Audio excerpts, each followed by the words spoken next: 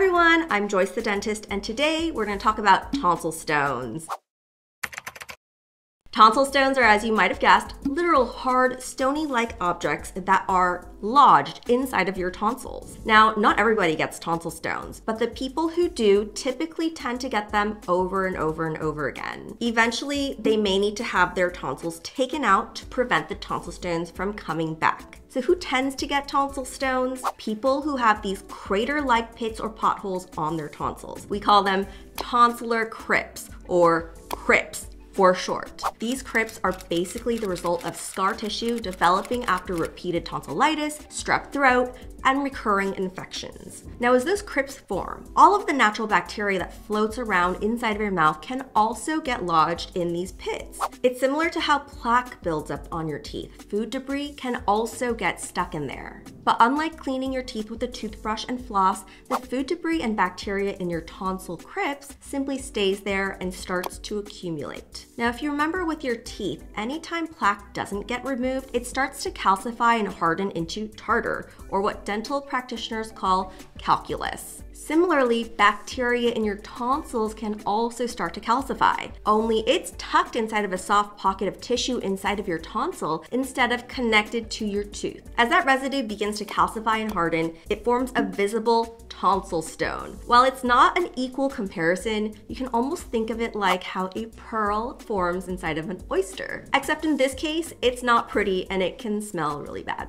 Since tonsil stones are made up of bacteria, food debris, and dead cells, they can cause issues like bad breath and irritation to your throat. Sometimes people don't even realize that they have tonsil stones except for the fact that they're experiencing sore tonsils or have halitosis that they just cannot get rid of. So what you want to do is see a professional such as your dentist or even your ENT.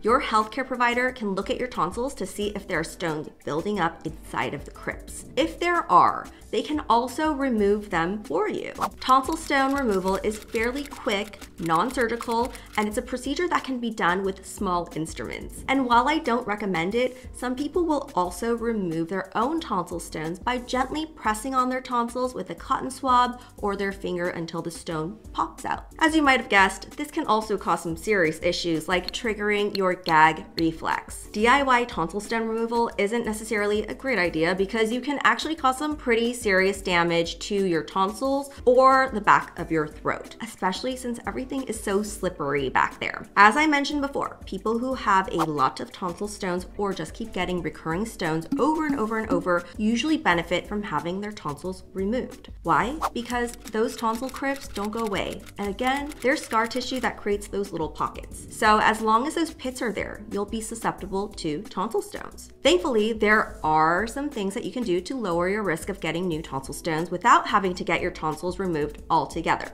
such as gargling with a warm salt water rinse. The salt water helps with inflammation and irritation, plus it will also help swish out any leftover food residue after meals. Or better yet, gargling with an alcohol-free antiseptic mouth rinse as a preventative measure. This will help keep overall bacteria levels down, reducing the severity and frequency of your tonsil stones. And finally, try to stay ahead of infections by addressing things like allergy symptoms, sinus infections, or any other conditions that might cause mucus buildup in the back of your throat. This could mean seeing an allergist or medical provider and taking a daily over-the-counter medication to manage sore throat or a constant post-nasal drip. Last but not least, don't ignore the warning signs. If you think you have tonsil stones, be sure to talk to your dental or healthcare provider as soon as possible.